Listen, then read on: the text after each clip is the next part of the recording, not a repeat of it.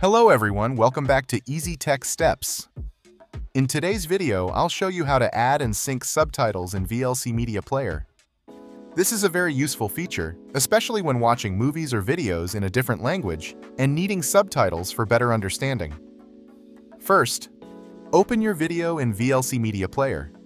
If your video doesn't have subtitles, you can add them by clicking on the Subtitle menu in the toolbar and selecting Add Subtitle File. A window will appear, allowing you to choose a subtitle file, usually in .srt or .sub format. Select the correct subtitle file and click Open. The subtitles will be automatically added to your video. If there are multiple subtitles in different languages, you can choose which subtitle to display or turn off subtitles by right-clicking on the video screen, selecting Subtitle, then choosing Subtrack. You will see a list of all the loaded subtitles.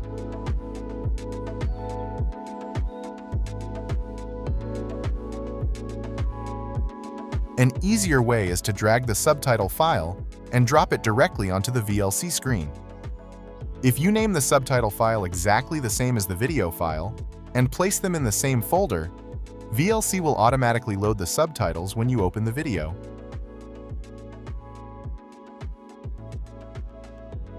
If the subtitles don't sync properly with the audio and video, you can adjust them using keyboard shortcuts or settings.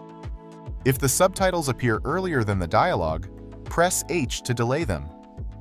Each press will delay the subtitles by 50 milliseconds until they match the audio. If the subtitles appear later than the dialogue, press G to speed them up.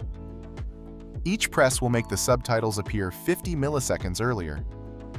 Keep adjusting until they sync perfectly with the video. You can also adjust subtitle timing manually.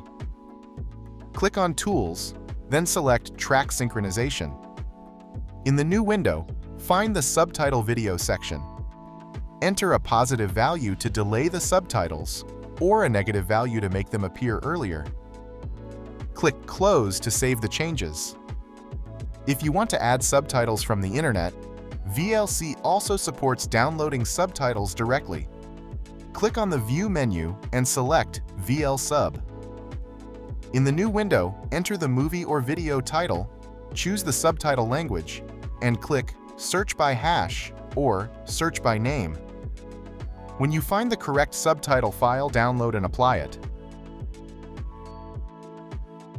To explore more features like customizing the interface, using keyboard shortcuts, handling subtitles, and other cool tips, don't forget to check out the playlist I've linked in the description.